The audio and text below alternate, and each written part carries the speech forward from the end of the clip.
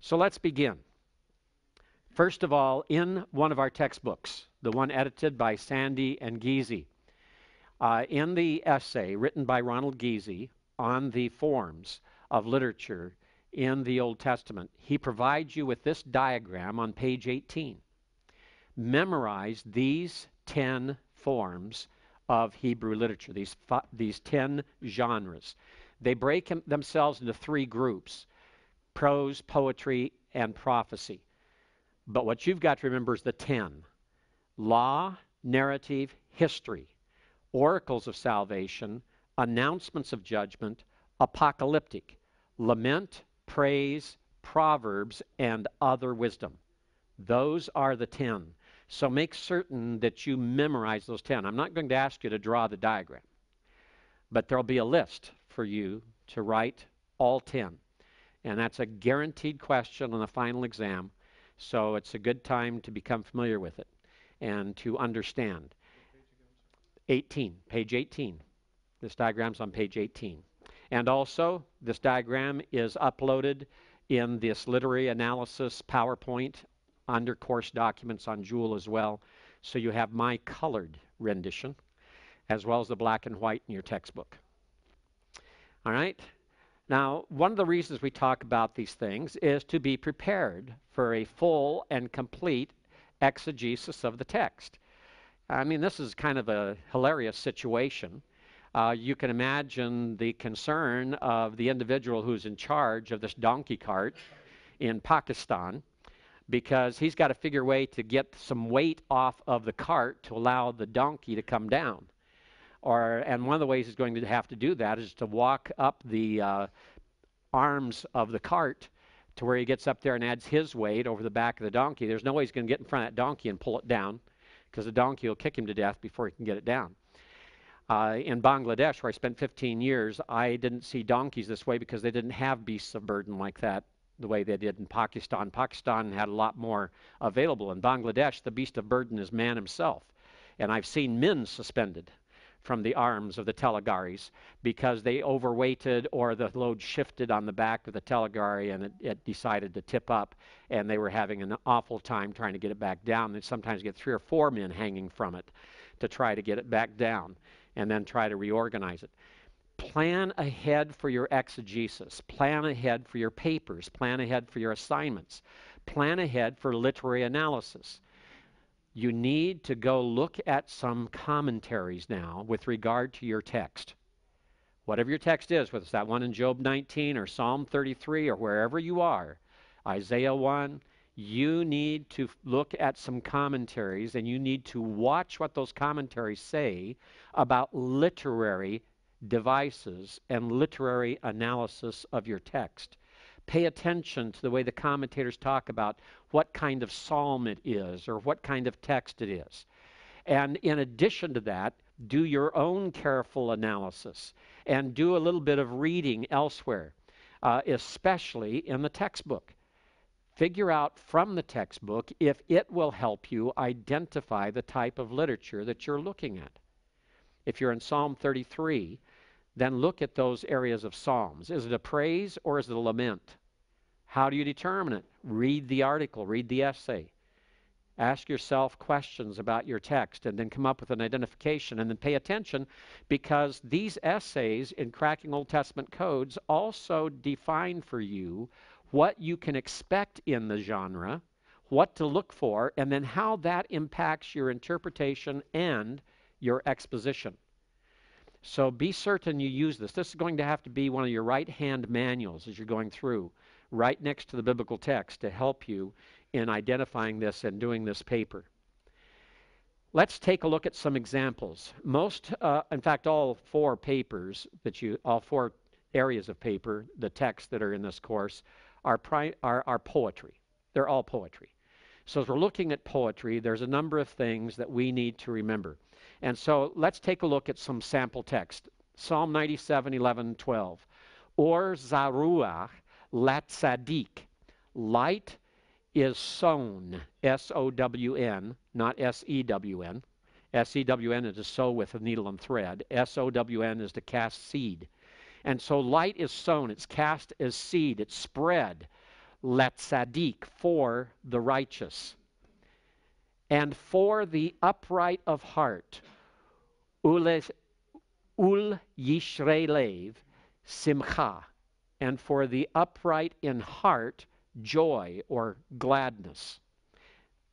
And then the next verse, verse 12, simchu tzadikim b'Yahweh, rejoice or be glad, O righteous, in Yahweh. Wehodu lezeker kadsho, and be thankful or praise for or to, literally, the memorial of his holiness, which is a way, an idiom of speaking of his name, his holy name, his memorial name, as it's referred to in Exodus chapter 3. And so as we're looking at this, we have to pick this apart now and take a look at it. And we notice that we have or is A, Zaruah is B, Latzadik is C, and then we go to the next line, and Ul Yishrelev is counted as one because it's a construct chain. And that construct chain has a makef between the two parts there. And that's not the sign of the construct, because you can have a makef between elements that are not in construct. And all it does is say that these two words are to be pronounced as one, therefore they're going to be counted as one word here. And then you have simcha, and that is a one. So notice that the equivalent of zaruah, cal, passive participle, masculine, singular, is lacking in the second line of verse 11. So let's go to the next one, just as we mark that and remember it. And the next one, we have simchu is A, tzadikim is B, and then we have Yahweh is C, and in the next line, we have wehodu is A, and lezeker kadsho is in construct, making it one then, even though it doesn't have the makef. And so we make that C, and notice again we have an element missing. We have the subject of the imperative missing in the second line, tzadikim. So that's what we call gapping. It's an ellipsis in each of these second lines. It is, the verb is gapped, it's left out. It's understood.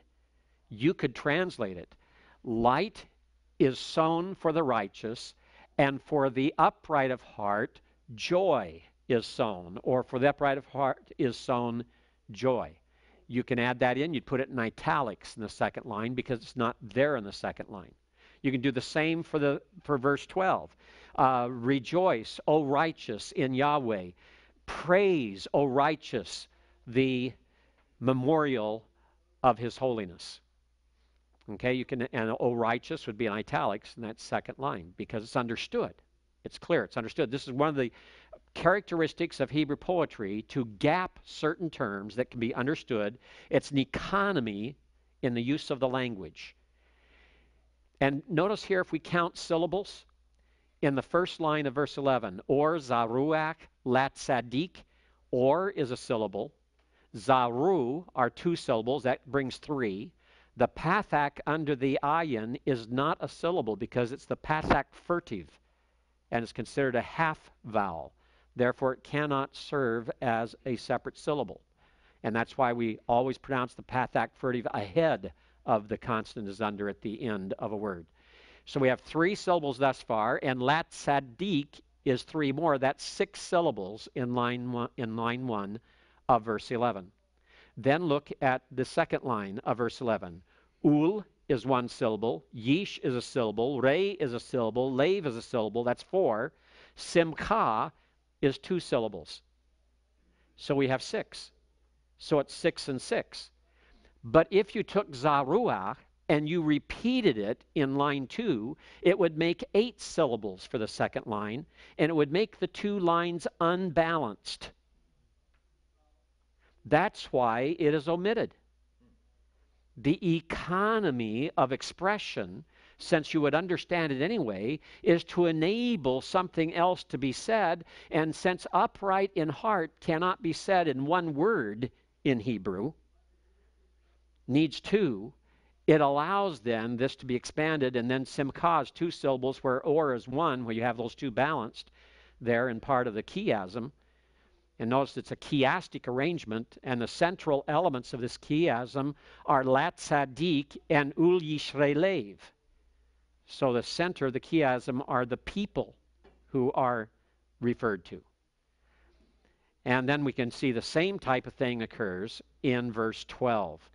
And as we look at that, the gapped concept there is the vocative, O righteous, tzadikim. Notice that we have a repetition of words. We have tzadik in the first line of verse 11. We have tzadikim in the first line of verse 12. So as we look at this, what do we have? First of all, we have besides the gapping, we have an assonance. The key words in each verse that are gapped, that are understood in the second line of each, both begin with a sibilant. One with a zayin and one with a tzadeh. They're similar in sound. So that is assonance, initial assonance, or alliteration in those key elements that are found that way. Then we have, notice, verse 11 ends with simcha, and verse 12 begins with the imperative from the same root, simchu. So samach is back to back.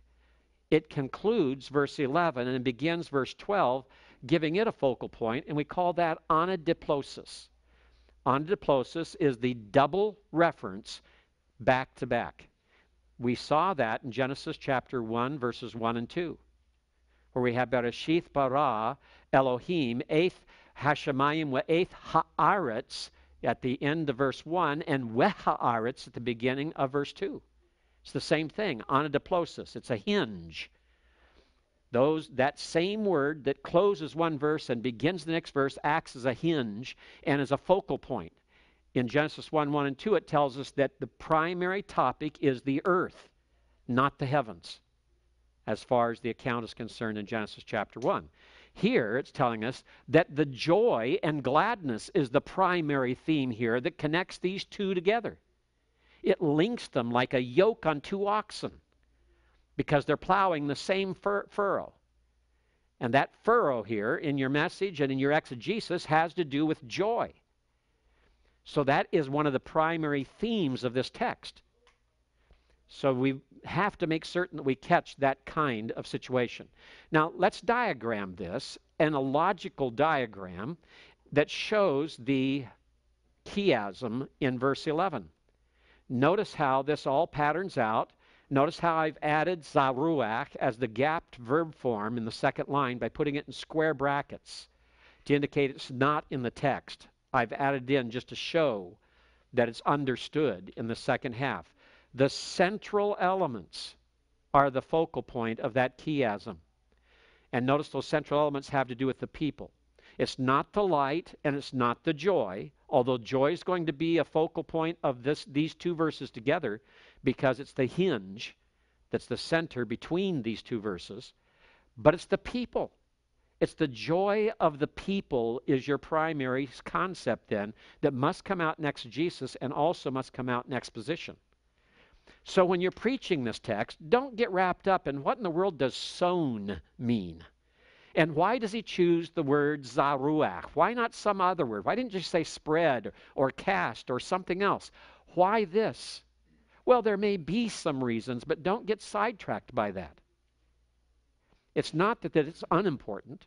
It's not that you should neglect it or ignore it. It's just that you should not focus on it. Focus, major on what God majors on in the text, minor on what God minors on in the text, and we'll do all right. We'll accurately and faithfully represent the text. So in preaching this text, you don't even want to get wrapped up in defining what's that light. I mean, we're talking about the light of God, or what does it mean? Is it a reference to truth? Is it symbolic? I mean, we can get off and spend a whole sermon just talking about or and word studies and everything else and never get to the key points in these verses. And really, your propositional statement, your theme for these two verses has got to have somewhere in it something about the joy of God's people. Okay?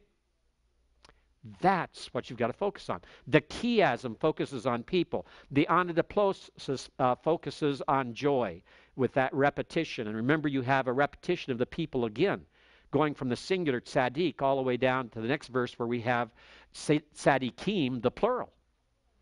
And you'll notice again there that same type of focus. Let's take another example. Psalm 103, verse 7. In Psalm 103, verse 7, the first line, we have Yodia, again with a pathak furtive under the ayin, derakau lemoshe. So he made known his ways to Moses. Now this is one of those cases where you can see how that an imperfect cannot be automatically a present or a future. Because by context, reading Psalm 103, you're dealing with a period of time long after Moses. Moses is long gone, long dead.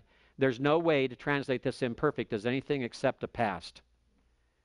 It's not talking about God revealing it in the future to Moses or revealing it this time to Moses. This is why you can never, ever, ever make time or tense a factor of Hebrew verbs. That is a factor that is determined by context and context alone, never by the form of the verb. Never, ever refer to an imperfect or a perfect as a tense.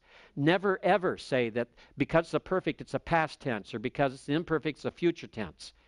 That is absolutely false.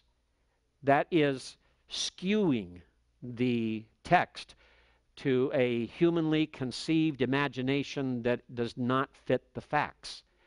And this is one of those examples. Yes, this is an imperfect, but it's neither present nor is it future, it is past. And it's the context that determines it, and by referring to Moses, it becomes very obvious. So he, by context, God, made known his ways to Moses. To the sons of Israel, or the children of Israel, which is best translated as to the Israelites.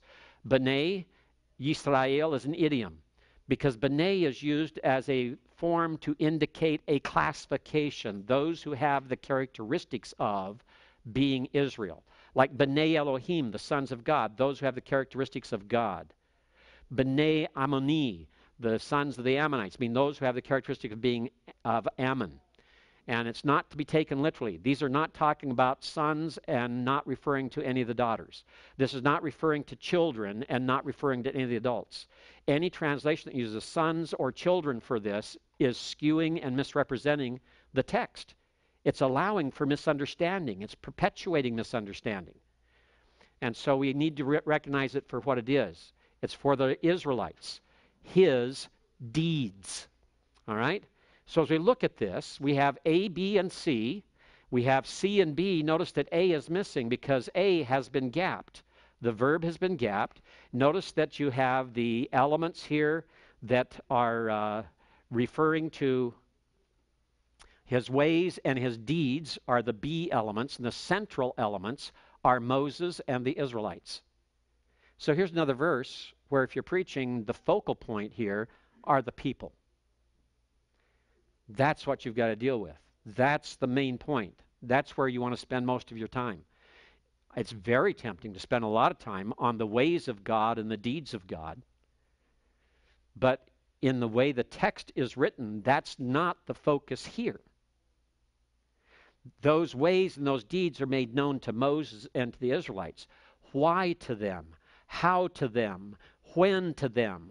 What are the results to be in their lives as the result of God making known his ways and his deeds to them? We've got to focus on the people.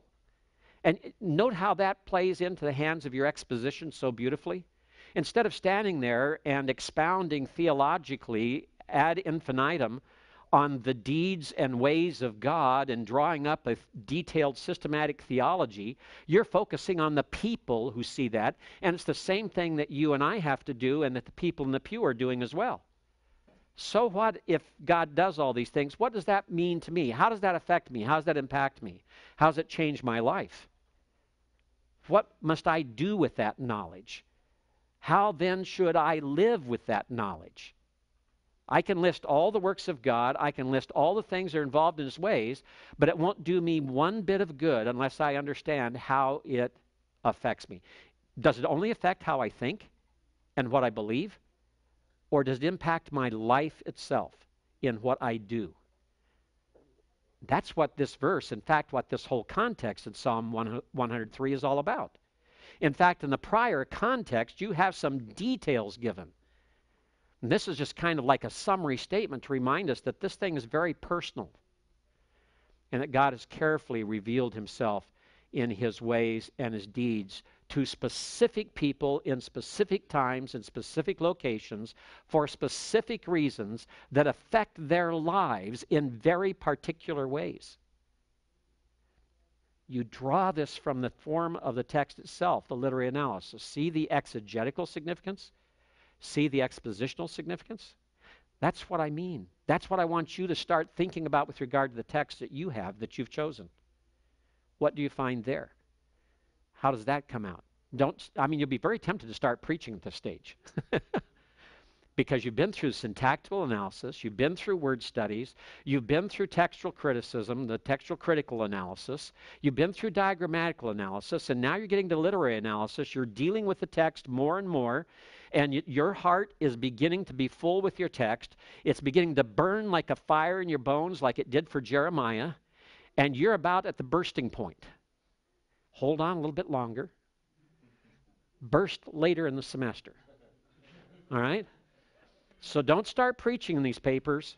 Hold yourself back. Bring out a thought or concept. That's fine. I won't object to that. But don't lay it all on until you get to that final paper. All right? Yes, sir. Can you give us some more tips on how to identify chiasms without going too crazy?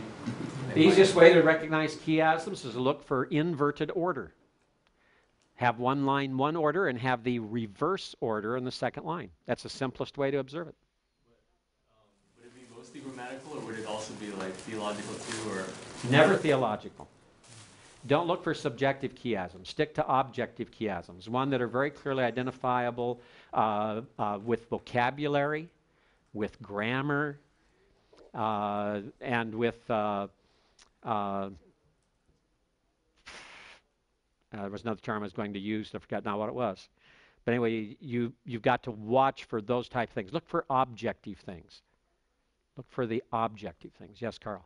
I'm still confused about how you get the point of the passage from that. The point of the passage is the central elements. These right here, the central elements. Let's take another example here that you're familiar with because we talked, I don't have it here. It's later. I've got it. I'll come to it. Psalm 19, verse 2. Remember how we talked about that? So it's the center elements that you want to pay attention to. Tim? So in this case, the center elements are Moses and the Israelites. And correct. Said, don't spend time focusing on the other elements of the verse. Yeah, I didn't say don't spend time. Don't spend as much time. As much time. So right. The ways and the deeds, they may be indicated more specifically by the context. Correct, so and they are. If you find out what they are, then you can talk about them, but in relation to Moses and the Israelites. Exactly, right. In other words, you want to make the focal point of your message the people, not the deeds and the ways. You want to spend less time on explaining deeds and ways in verse 7 than you spend talking about the people, Moses and the Israelites. But also you've got to pay attention, as you mentioned, to the context. And the context is very interesting because the immediate context gives a catalog, a list of the deeds and ways of God. And so because of the context, you're going to have adequate enough time spent on these elements without focusing on it here. This helps remind you that this all has to be related to people. So you would talk about the meaning of the impact of those ways and deeds on the people? Yes, absolutely. Absolutely. And so in the previous context where you have that list, talk about how that impacted Moses. How did it impact the Israelites? How did it impact the psalmist? And how should it impact me? Okay? Yes, sir. I have a related question to the chiasms because that's something that it's almost like you take them for granted as we're going through, and I think to myself, I'm not sure that I would recognize them. So you're saying look for objects that follow in each other, reversed word order. Yes. But so just to help me practically, we're looking at this and it's a poem. So should I think, is there a parallel thought? Okay, is there gapping? Does the word order then help me with the gapping to start to see, are these two things either in the center or are they on opposite ends or in the middle to mirror each other? That's and then exactly right. You're asking the right questions. Are ways and deeds parallel thoughts, and therefore I should see a sense of almost reverse parallelism, for lack Correct. of a better word. That's exactly what chiasm is. Chiasm is nested parallelism. It's nested inclusios, to where you have bracketed things that get narrower until they get to the center, to where they're parallel in the center. And so the easiest way to recognize a chiasm, look at the last word in the first line, the first word in the second line. If they seem to be fairly close or fairly synonymous or the same character, go backwards in the first line and forward in the second line. What about the next to the last word in the first line, and what about the second word in the second line? Are they equally parallel? And then go on to the third element. Okay? Moses and Israelites just don't strike me as exceptionally parallel at first glance. But Well, notice that they're both with Lamed. Notice that they're both people. Notice that one ends the first line and one begins the second line. Okay? Those are your cues. Yes? How common is it to have chiasms over a group of verses? You know, when It is there. It does exist sometimes, but be very cautious. Don't go to the extremes of David Dorsey, who sees a chiasm everywhere, or with Willem van Gemeren in his commentary on the Psalms in Expositor's Bible Commentary, who also sees every psalm as a chiasm practically. Beware of subjective chiasm. I mean, as you've already noted, several of you, if it's hard enough to observe and identify objective chiasm, what in the world are we doing messing around with subjective chiasms? Stick with those that are objective, those that are very obvious, those that you know are planned and intended. Yes, Tim? Are there any objective chiasms that go kind of in bigger chunks? Could it That's be the same like- question Wayne was asking. But There are some that can, yes, but beware of it. Could you give some examples? I'll give you some examples later. Okay. We've got an example coming up. Yes? If there is such thing as a big chiasm, the audience at that time, by hearing, would be able to identify that chiasm? It is more difficult for an audience upon merely hearing something to recognize a larger chiasm, especially if that chiasm is subjective. It's like you listening to something. It's very difficult for you to tell if someone has given a chiastic arrangement in a longer speech. It's more easy to see if you have it in written form. So the local short chiasms like this and the one before are the ones that are more recognizable by ear, as well as in writing. Okay?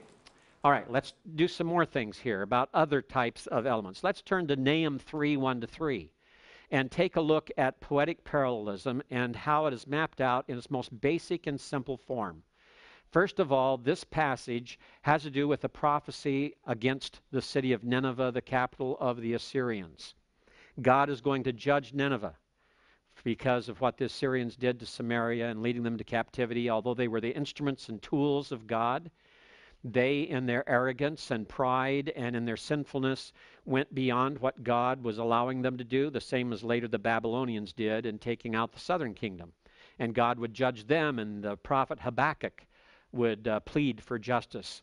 And here we have Nahum talking about justice with regard to Nineveh.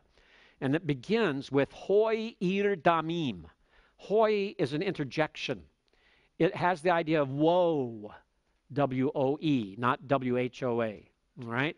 Woe, doom, despair, and agony on me, that type of thing, all right? Hoi, ir damim, city of blood, but notice damim is plural. Whenever damim, or blood, is plural, it's shed blood. It is blood that is spilled. It's blood that is scattered. It's drops everywhere. It's, here we're talking about a city filled with bloodshed, murder, violence. All right? This begins the poem. It has no parallel line. It's what we call a monocolon. It is a single colon all by itself that makes a statement. It grabs the attention of the hearer with hoi. It addresses the object of this revelation with ir damim, and the damim immediately sets the stage for why judgment is going to be pronounced. The hoi can be referred to as a anacrusis, that is a poetic device whereby you use an interjection or a particular word that sits all by itself but is used to set the tone of what is to come. Hoi. And then we move on. And notice the parallelism is two words at a time. Kulach kachash, perek mileah. Kula, all of her, kachash, a lie. Perek is booty, loot, spoils. Mileah, she is full. So it says, all of her is a lie. Booty is her fill. She's full of booty, full of spoils or loot. So we have a modifier with a subject. All of her is a lie. And then the subject and the modifier. Here we have a chiastic arrangement.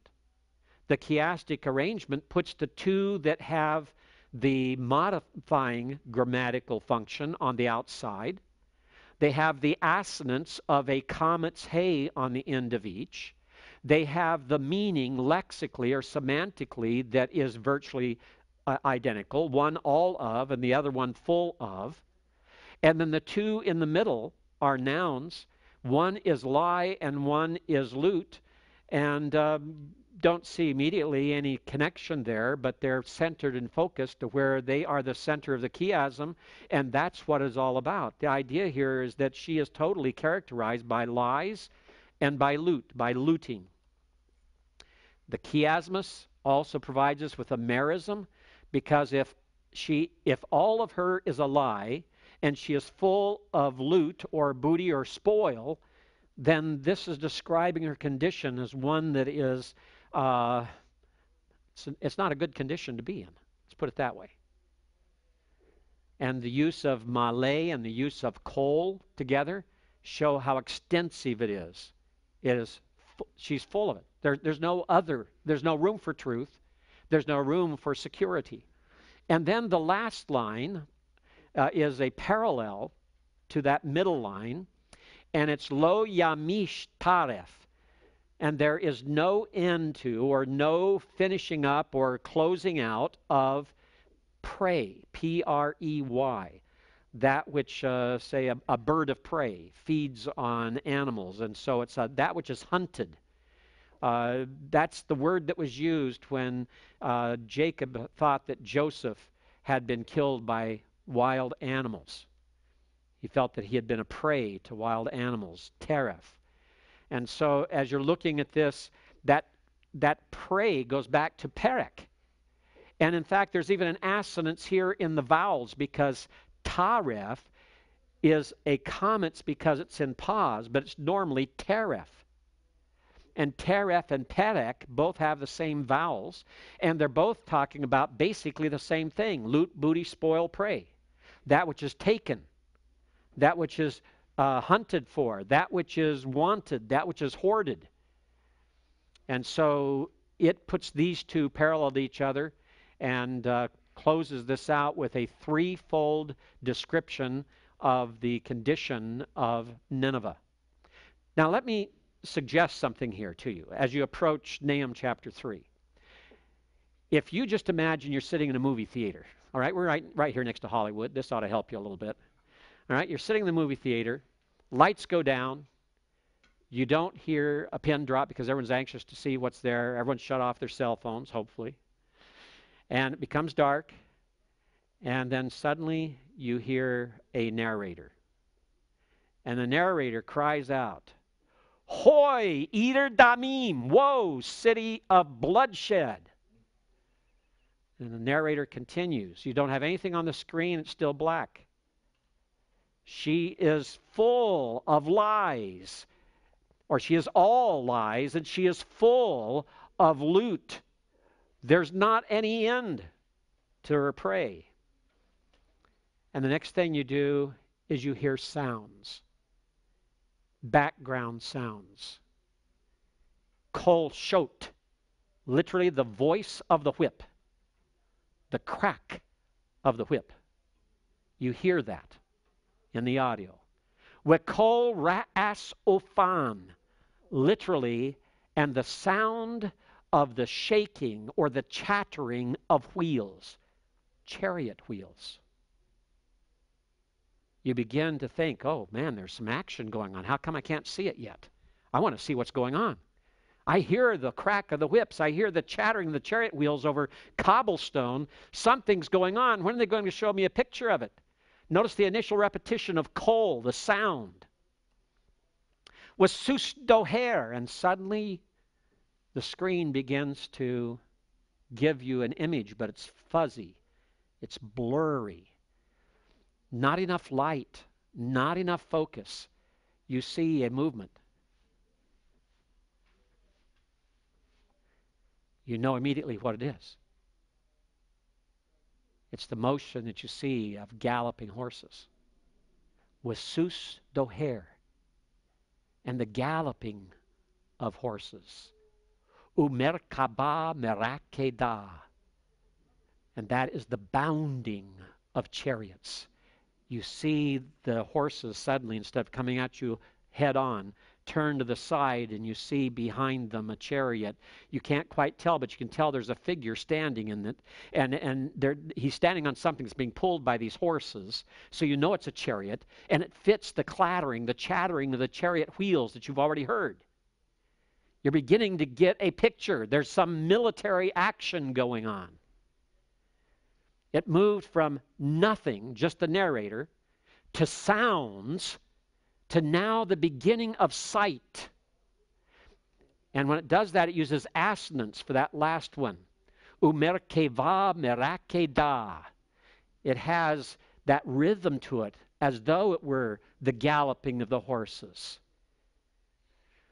It has a sound to it, an assonance to it, that contributes to what you're seeing and what you are hearing. Literally, it means here, Merkaba is and chariot, the chariot. And Merakeda is the bounding chariot, the bouncing chariot. So you have sounds, and now you have sight. You have two examples of each, two examples of sound, two examples of sight. And now, as we move further, the scene changes from being blurry, out of focus. The whole screen is now filled, and you can see it all. You know exactly what's happening. Parash ma'aleh, the rising of the cavalry. Welahav cherev, literally the lightning of the sword. You see the glint of sunlight off of flashing sword blades. Uvrak chanit, literally the lightning of the spear. You see the glinting of the light off of the spear points, the metal spear points.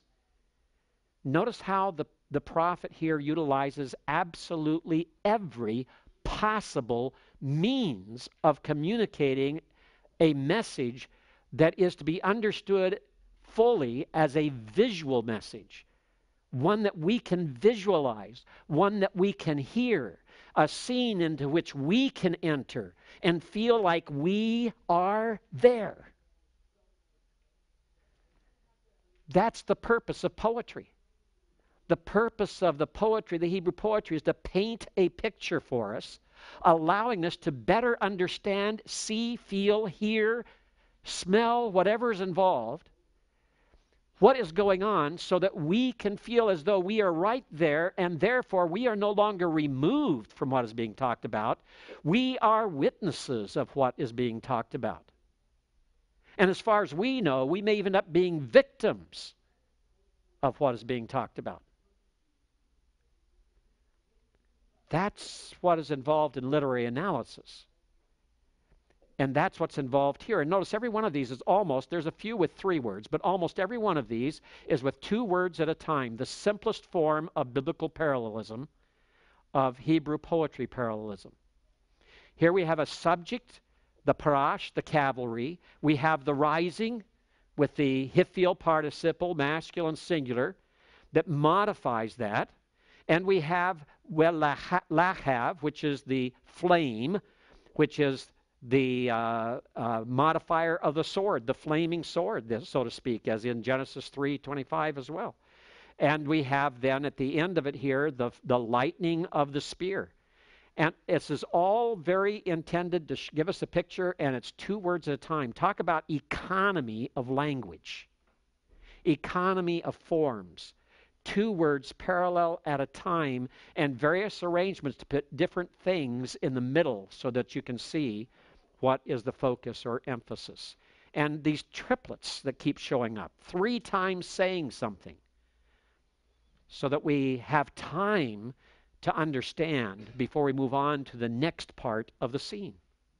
And then we enter this last part, Wirov halal wekoved pager, and a multitude of casualty, literally. A multitude of those who were pierced by the sword and by the spear that have just been mentioned. Wekoved pager, literally a burden, a weight of corpses. Peger is the word for a corpse. Notice how this is strictly parallel, and then we move on. Wa'ain ketzeh lagwia,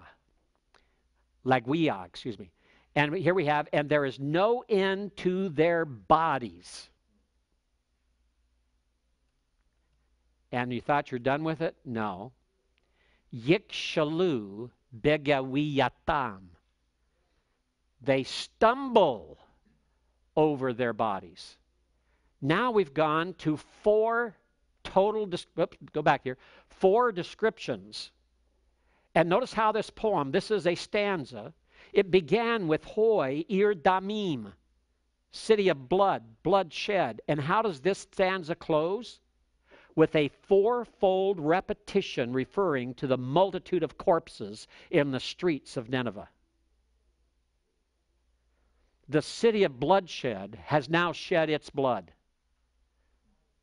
The inclusio is the violence of bloodshed, damim, in the monocolon at the beginning, and the conclusion of it is the bodies. Because now the camera on the screen is showing you bodies all over the place. Bodies that are so multitudinous in the streets of Nineveh that the chariots, part of the bounding of the chariots, because you heard back there, although you didn't recognize at the time, you heard not only the chatter of the wheels over the cobblestones, occasionally you felt like there was a gap in the sound, a soft thud in the sound.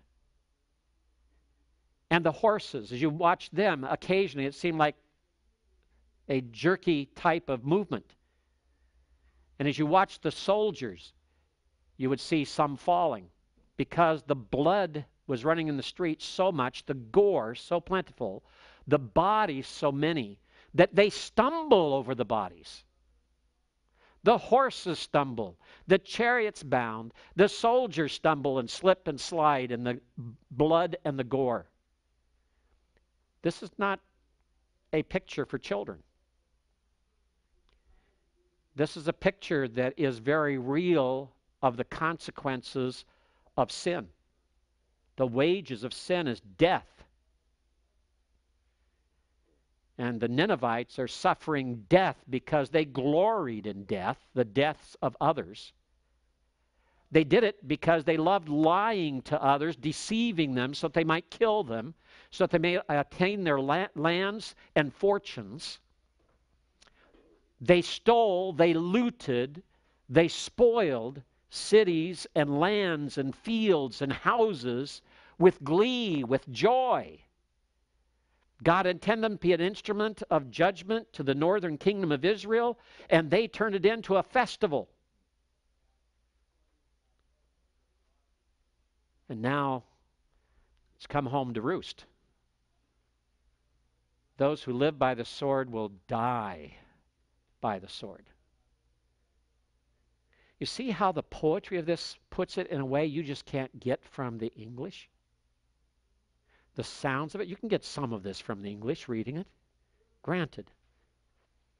But when you look at it in the Hebrew, and when you're forced to slow down and look at it in the Hebrew, as opposed to just reading it rapidly in the English, these things become very real. And gentlemen, this is what you want to look for. These repetitive synonyms, these sounds, the assonances, all the things that go in here, the imagery to visualize what is going on. I preached from this text one night in our church. And afterwards, I had a number of people tell me, in fact, one family took their child out in the middle of it. And I said, that's fine. You acted as a parent ought to behave. And you felt your child shouldn't be hearing this much, and that is good. You take them out. It's fine. I have no problem with that whatsoever. But this is a message in God's Word, and it's a message He intends for us to hear. And we don't have to turn this into something on the screen that is like CSI glorified, and we show every drop of blood shed, and we talk about it to such an extent that it becomes the focus instead of the message. But there is a very clear message here, brought out very emphatically. And it's a message that needs to be given, and we need to be reminded. This is not only true of Nineveh, it's true of anyone who disobeys God, anyone who goes contrary to God's ways, anyone who defies or rebels against God, anyone who glories in injustice and violence and lies. This is the end. This is what you have. This is what will come. And it's a message we need to be preaching, because one of the obligations of the prophet of God is to turn people from their wicked ways. And one of the ways God chooses to do that is describing in very gory detail what will happen to them if they do not turn. Now we're still in the book of Nahum. We're still in the prophecy of Nahum in chapter 3. Another poetic device is onomatopoeia. Do you remember my going over last semester Isaiah 24? Do you remember that? Where we had, yeah, right, okay. Pakhad, Pachat, and Pach, where the trap shut. That was onomatopoeia. Well, here in this text, we also have onomatopoeia. It's in verse 11 in the Hebrew, verse 10 in the English. And it has assonance to it, too. It has the sound that's similar. You have buka, umabuka, umabulaka. You can hear that, can't you? Right? Buka, umabulaka. Now, it means empty, void, evacuated. So right away, the semantic focus and emphasis is the idea of utterly emptied, right? But it's onomatopoeia because it plays off of another Hebrew word on purpose. The other Hebrew word is bakbuk, which is a word that means bottle. And bakbuk is an onomatopoetic noun that describes what the sound is when you're emptying fluid out of the bottle. Bakbuk, bakbuk, bakbuk, bakbuk, right? We say glug, glug, glug, glug, glug, right? Bakbuk, bakbuk, bakbuk. So when the Hebrew speaker said buka, umabulaka, they're sitting there thinking, oh yeah, like bakbuk, bakbuk, bakbuk. In other words, totally down the drain, flushed down the toilet. That's the picture. All right? See, Hebrew's fun. And you won't find that in any translation. All right? Many commentaries even miss it. I wrote a note to Kenneth Barker about it for his New American Commentary, Bible commentary on Nahum that he and Bailey worked on. And he thanked me for pointing it out. He said that he didn't even see it. And he said all of a sudden, he says, as soon as you mentioned, he says, man, he says, it's so obvious, he wondered why they missed it. But you see, gentlemen, take courage from that and comfort from that. If someone who's been teaching a Hebrew as long as Kenneth Barker's been teaching will miss something like this in the text. You and I might miss it too very easily. And so pay attention to it and keep learning. And the longer you stay in the text, the more you read in the text, the more you use the text throughout all the years of your ministry, the more things you'll begin to see and pick up that just kind of slid by before. All right? And you get to go back and have the joy of greater discovery. I'll never forget the day in Bible college. It was my second year of Bible college. Before I got married, I was still single. And my favorite professor was a man that was just unbelievable. He was a man who had served as a missionary in China for years. He was carried out of China, out of the Himalayas on a stretcher because of a disease that he had that just racked his lungs. His name was Leo Lapp. And his life story is just amazing. He had 2 doctor's degrees. He spent time working in missions in up in the Northwest, in Canada, in the Vancouver area with Indian villages. He was a student of sociology, of science, of linguistics. He was my first Hebrew professor. He loved the languages. And I can remember one day walking into his office to see him about something, and he was standing over his desk. He was standing up out of his chair, standing over his desk, looking at something on his desk where he had an open Bible. And he said, "Stand there and wait a minute, Bill." And I stood there and waited. And it was obvious he was looking at something very intently in his Bible. And all of a sudden, he looked up, and there was just like the glow on his face. And he said, "Come over here. I want to show you something. I've never seen this before." His enthusiasm for the Word of God was just, it was palpable. It was something that was infectious to see a man in his 60s just loving the Word and excited about what he was learning, what he was seeing for the very first time in the text.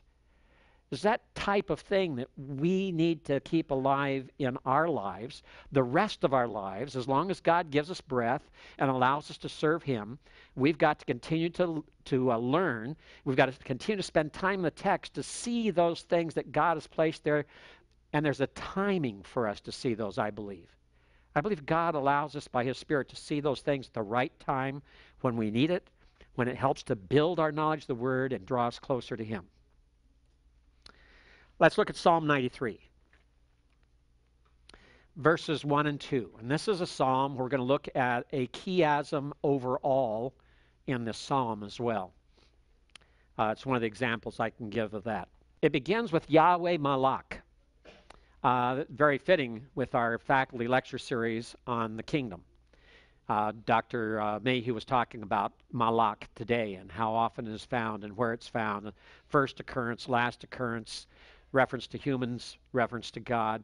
Here we have a reference to God. Yahweh Malak. Yahweh reigns. Geut Lavesh. He is clothed with majesty. Geuth is majesty. Lavesh is to be clothed. Lavesh Yahweh Oz Hith Azar. Clothed is Yahweh with strength, clothed is Yahweh. Oz Hith Azar, he is girded, or he girds himself, because Hith Azar is Hithpael. He girds himself with strength. And it goes on. Af tikon tevel bal timot. Indeed, the world is fixed or firm or established. Tikon has the idea of to be established. It's a kal imperfect, third feminine singular of kun. Kaf, shorik, noon, a middle vowel verb. Tevel is the word for globe or world as a whole, including the seas, including the landforms. Some will say that it could refer in some context to just the continents themselves alone. Bal timot, it will not be moved. In other words, it's firm, it's fixed. Nakon kisaka meaz, taking the same verb root, kun, using a nifal in the participle, nakon, fixed, firm, kiseka is your throne, meaz, literally from then, and it's an idiomatic way of saying forever, forever, everlasting. Me olam ata. Not only is the throne forever, but he, God, is forever. The psalmist says, from eternity are you. You are from eternity. You are eternal. So as we begin to look at this, the same type of two-word parallelism being used that we saw in Nahum, the most basic form of parallelism. We have Yahweh Malak at the very beginning. It sets the theme overall. Then we have Lavesh acts as a hinge between the first line. In fact, Yahweh Malak would be a monocolon. It's set apart. It sets the main theme for the entire psalm. And the next two lines are parallel to each other. Clothed with majesty. Yahweh is clothed with strength. He is girded. 3 times it's said in order for us to see that he is indeed God. He is a royal king. He's a powerful king. He is a king of majesty. We have what we call a terrace parallelism. When you look at it that way, notice how the hinge overlaps. It's like going down the stairs or going upstairs. The flow hinges by putting those words together that way. Terrace parallelism. Notice here we have Yahweh at the beginning. We have Lavesh, Lavesh. We have Yahweh at the end of this line here, looking back at that, where we have Yahweh reigns. He is clothed with majesty. Yahweh is clothed. The repetition used. The repetition of kun. The repetition of prepositional phrases with min preposition that express long periods of time. And the terrace there as well is on those words for time. Notice the assonance between tevel and baal, back to back, the Beth Lamed, back to back, to tie those sounds in that one line together. And notice the progression, the logical progression. What is established? What is firm? What is fixed? The world, God's throne, and God himself. Notice the progression, how it moves from the world to his throne to God himself. From earth to heaven to God himself. What's the focal point? God. How did this begin? Yahweh. How does it end? Atah. It brackets. It's like an inclusio. The personal reference around these two verses that set them apart. Yahweh reigns is the theme. And it's first showed that he is majestic, and second shows that he is everlasting. Yahweh reigns. He's majestic, he's everlasting. He's majestic in his reign. He is everlasting in his reign. His throne is forever. All of that poetry put together to tie things up. And notice that the focus here on these repetitions is on the aspect of his showing visible majesty, upon how firm and fixed his reign and rule is, and how long it lasts. The fact that it's firm and fixed is because it's long term. It's not short term. It's not just overnight and it's gone. So the poetry here ties together well and helping to advance the argument and look at it. Let's go to the next two verses. Nasa'u necharot Yahweh. The floods, or literally the rivers, are lifted up, O Yahweh. The floods, the rivers, lift up their voice, their sound, kolam. Yisa'u necharot dakyam. They lift up, the rivers, the floods lift up their literally breakers. That's another onomatopoeia. Have you been down at the ocean? When there's large waves breaking, what do you hear? You hear a sound that's like duck, duck. The slap of the wave, the curl of the wave and the air inside it as it collapses, the way the water collapses, make that great sound that you just can't miss. It's not the gentle lapping of waves. It is pounding surf. And you see the same thing when it hits the rocks. That slap, that's dak, dakyam. They're breakers. We'll come back to this in a minute. Yes? How do you kind of recognize onomatopoeias? Use the lexicon. Okay. Let's say They'll tell you. All right? Yes, sir. Concerning translation, when we see a chiasm, how much should we try to preserve that in the English? Like for instance, If it can be preserved in English, do it. If it can't, forget it. should we sacrifice readability to preserve No. it, or like okay? No. Keep your readability. Don't over use the form. If it works well and is not uncomfortable, do it. But otherwise, avoid it. Great. Be diverging from the presentation too much to show us one where you can preserve it and one where you can. Oh yeah, we'll get you to one. Okay. We had one earlier that you keep. And I'll show you one here that I actually showed you before that you can't keep in Psalm 19:2. All right? Now, it goes on here. Notice how we have kolam mentioned. The dakyam is onomatopoetic and refers to sound as well. And we have mikolot mayim, literally from the voices of the water. But not just any water, rabim, many waters, abundant waters. Adirim mishevere yam. And here we have the breakers again, but these breakers are those that break and shatter, literally breaking in pieces. Breaking in pieces. That breaking surf of the sea that breaks in pieces, it's not just the sound of dakyam. It is actually physically shattering the rock along the seashore, breaking it into pieces, wearing the coastland away. Adir bamarom Yahweh, mighty in the heights is Yahweh. Now, let's take a look at this. Notice the threefold line here. This is obviously a tricolon because all three are parallel. They have the obvious uses of two words that are identical, except that we move from the nasa'u down to yisa'u. We move from the nifal, perfect, masculine or common plural, down to a kal, imperfect. Why the imperfect at the end there as opposed to the first two? The first two are just looking at the situation as a whole, as a simple action without regard to the progress of the action. But the third and final one is not just talking about that the floods are lifting up their voice, O Yahweh, making a sound. They're lifted up, the idea of their being mighty, they're prevailing, they're doing something. They're lifting up their voice, their sound. But this idea of dakyam, the breakers here, is that which is coming again and again and again and again. It's repetitious. You don't get just one breaker and it's silent the rest of the night.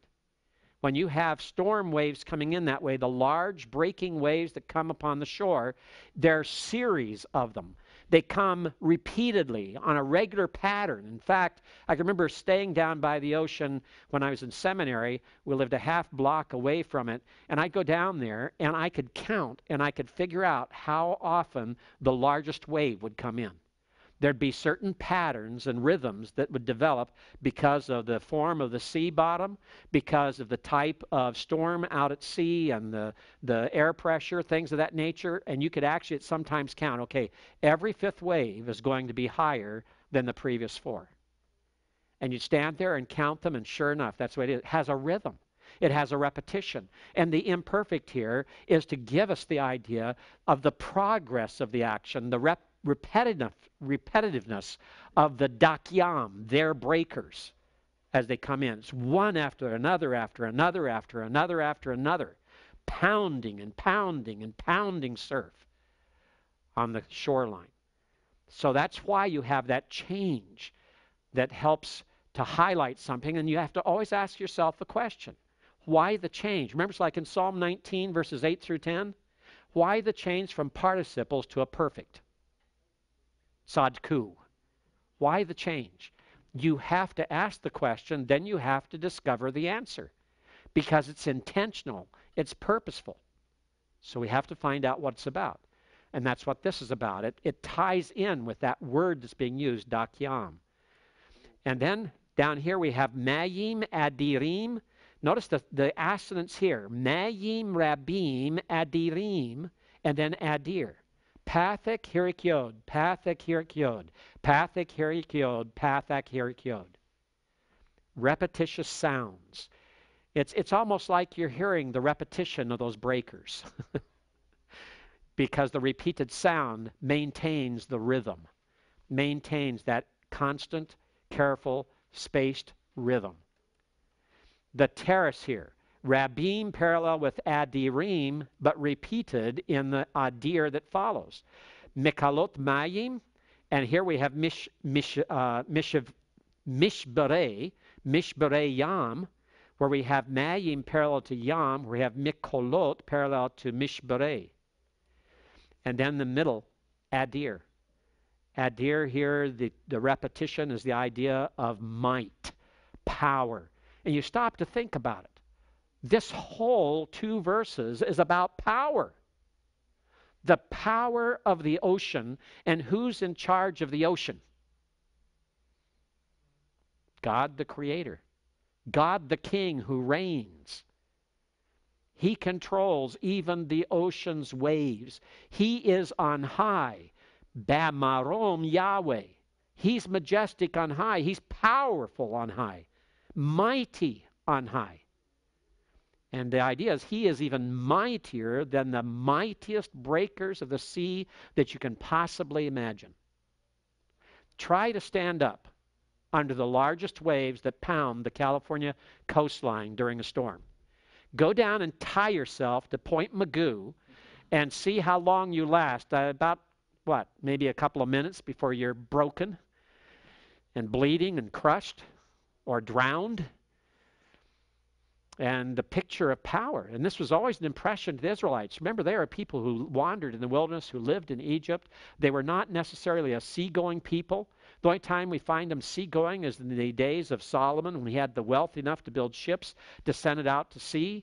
They didn't have any natural ports along their coastline like Tyre and Sidon had. These were a people who were landlubbers. Not seafarers, not seagoers. The Phoenicians were those seagoers. They're the ones who had the ships and the boats that were sent out to sea. The Cretans and the Cypriots and the Greeks, they were seafarers. The sea peoples, the Peleshit, they were those who were at sea, but not Israel. So for them, the sea was something mysterious. It was something that was mighty. It was something that they stood in awe of because they were not used to going out on it. They saw the results of the storms and the waves breaking upon the shore. Go down, stand at Caesarea Maritima, Caesarea there on the coast, and be there during a storm and listen to the waves come up against the coastline, because there are some cliffs there. I've actually climbed those cliffs. Actually, in those cliffs, it's amazing. You can climb those cliffs. They're mainly dirt, not really what you call cliffs. They're like here in California, like the mountains and hills up here in Santa Clarita. They're loosely compacted dirt, mainly, not rock. But in that layers there you look at along the shore at Caesarea, you'll find tile from mosaic tile floors that are now under the soil.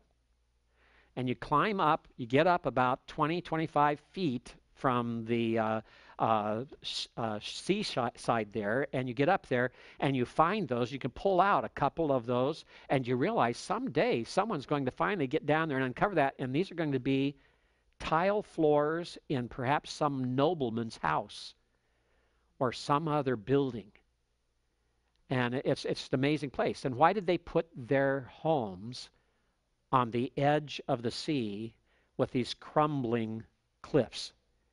Because they love to be near the sea. They love the sound of the sea. They love the variety, just like here in California. They build homes all along, and occasionally it slides into the sea and the home goes with it. Why do you build it there to begin with? There's an attraction. There's an attraction. Part of that attraction is to power. And that's the power that is shown here, especially in storm. Yes, Tim. Can you just remind me what a terrace parallelism is? That's where you overlap the words. It's just like going up and down steps or terraces on a hillside. Right. A terrace is stepped. Oh, I see. In this case, it's the reef that's overlapped. Is that Yeah, you have adirim and adir. You have rabim and adirim. The sounds there, rabim and adirim, overlap in that terrace. Yep. All right. Notice here you have Yahweh and you have Yahweh. Yahweh up at the first, Nas'u, Nacharot Yahweh, and at the very end, Bamarom Yahweh. Same type of focus we had in verses 1 and 2, with the same type of inclusio, except in verses 1 and 2, you had Yahweh at the very beginning, Yahweh Malak, not the third word in. And you had Atah at the end. But this type of structure lets you see the stanzas of the poem here in Psalm 93. And what's the focus here? Remember, the focus in verse 1 was majesty. The focus in verse 3 was that of eternality. And here we have majestic, majesty. Now, let's go to the final verse, verse 5. And this isn't the one I was thinking of that had the overall chiasm. I'll have to come back to that one somewhere. I think it's on here. We'll see. I hope it is. The last verse, everything changes. There's a chiasm there. You have majesty, eternity, majesty. Eternity is in the middle. Majesty pairs it off and brackets it off there. There's a subjective type of chiasm there that you can look at. It also depends on how you take this final statement here, because there's going to be another switch here. It's going to be very interesting, fascinating. Edotecha ne'emnu me'od. Your testimonies or your witnesses are trustworthy exceedingly. Me'od. Completely trustworthy. Your testimonies are completely trustworthy. We switched now to the Word of God, to the Torah, to the law of God. Lebeitcha, for your house, na'ewa kodesh. For your house, or to your house, or with regard to your house, na'wa is a verb. Cal, perfect, third feminine singular, that has the meaning of being lovely or being beautiful. And kodesh is holiness. So for your house, holiness is its beauty. In other words here, holiness is lovely for your house. A reference to the temple, a reference to the law. Seems so out of place, doesn't it? Because we looked at the majesty of God, the eternality of God. We looked at this scene of the sea being used as an illustration of his great power and majesty. And now all of a sudden we're talking about his word and his house, the temple. What's going on with this? And then it closes. Yahweh le'orek yamim. Yahweh is for length of days. In other words, Yahweh is forever. Now that's interesting, because that was what was talked about back in verse 2. And yet it's brought here at the very end. Why? Because there is a key point to it. Because if he is forever, then what is the nature of his testimony? You have the second masculine singular pronominal suffix used here in the two places. You have these paralleled together to where you have an A sound followed by at the end at the A sound. Edotecha, levetka.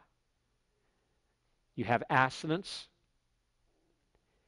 You have this that is perhaps a delayed completion of verse 1 that gives us a clue that the reign of Yahweh is forever. Malak Yahweh is the way it began, as a monocolon. It ends with a monocolon. Inverting, before you had, Yahweh Malak, it doesn't invert, it has the same order. Yahweh Malak, and here Yahweh Le'orek Yamin. And it's that similarity of sound, that similarity of subject matter that is there, perhaps a delayed completion. Now, remember what the chiasm was, the subjective chiasm.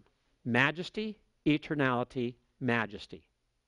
The center of the chiasm is eternality. If the eternality is the focus, this confirms the focus by the final monocolon. It's his eternality which is the point. It's his eternal kingdom. It's his eternal reign that is the point. That's what is being brought out. Remember when it talked about his eternality, what was one of the topics beside himself? Your throne. Going back to that image of king and royalty. All right? So back to everlasting. Psalm 19:2, this is the example of a chiasm that you can't represent in English. You can't maintain the chiasm, because if you do, you end up with the heavens declare the glory of God, the works of his hands make known the expanse. So it sounds like the object of making known is the expanse instead of being the subject. So you can't translate this in a way that maintains the chiasm. The center elements, remember, are the point. The focus is there. That's where we plant our flag. That's where we spend some time in our exposition, because that's the important area, the important point of that chiasm. Now, you may think, okay, we spent a lot of time on poetry, and you're perhaps thankful for some examples of poetic devices because you're working with poetry. But what do you do in narrative? Is there anything as exciting in narrative? Oh, there is. There's just one example, a polysemantic pun. Poly means many. Semantic is meaning. Some words have more than one meaning. In the book of Job, you can have the word tikwa, which can mean hope and it can mean thread. And so when Job says that his days are swifter than a weaver's shuttle and its thread comes to an end. In other words, the weaver is working so fast, and suddenly the weaver runs out of thread on the loom. But his point in the context is not literally about a weaver and a shuttle and thread. What he's talking about is his life is going by so fast, and he has an issue, a problem with God. God's taken everything he owns. God's taken all 10 of his children away in death. He has only his wife left. He's taken away his health, so his wife doesn't even want to be near him anymore because the breath that he has is so bad, the stink and stench of the sores and wounds on his body. Life has turned into a severe trial, and the quality of life is totally gone. And he has a complaint with God. But he feels like the time is passing so quickly and his life is passing so quickly, he feels like there's no resolution that can be done in the short time he has left. Therefore, his life passes as swiftly as a weaver's shuttle that comes to an end without thread. The word thread also means hope. He feels hopeless. That's a polysemantic pun, and that's in poetry. But here's one in narrative. The story of Joseph. Remember? This verse here says, Vayikahuhu, so they took him, Vayashliku, and cast oto him, Haborah, into the cistern. Vahaborek, and the cistern was empty. Ein bo mayim, there was no water in it. You go a little bit further in the story, chapter 40, verse 15, he's in Egypt. He's been in the household of Potiphar. Potiphar's wife has accused Joseph of lewd advances. She was the one who was lewd, and she was the one who made the advances. He fled. She accuses him before his employer. And what is done with him? He's put in jail. He's put in the dungeon. But look at the word that's used for dungeon. Ki gunov, gunavti. There's your cognate infinitive absolute, your pre-positive intensive, cognate infinitive absolute. Ganav used twice, gunov, the PL infinitive absolute, and gunavti, the pual perfect, first common singular. So because I have certainly been stolen, me'eretz, from the land, ha'ivrim, of the Hebrews, wagam po, and even here, Lo asiti me'uma. I have done nothing blameworthy. Ki samu, that they should put oti, me, babor, in this pit. Look how that ties it together. That ties the whole story together. Because Bor is not only a cistern in the wilderness that can hold water, but that cistern was empty. Now it's used of the dungeon. And when you look at that, life was the pits for Joseph. He went from one pit to another. That's not my idea. That's not what I'm saying and bringing out. That's what the author is saying. This is what Moses wrote. It's his point. Now, what can you learn from that? Whether it's your brothers or your family that do it to you, or whether it's the world that does it to you, life can be very unfair. And life can be terrible.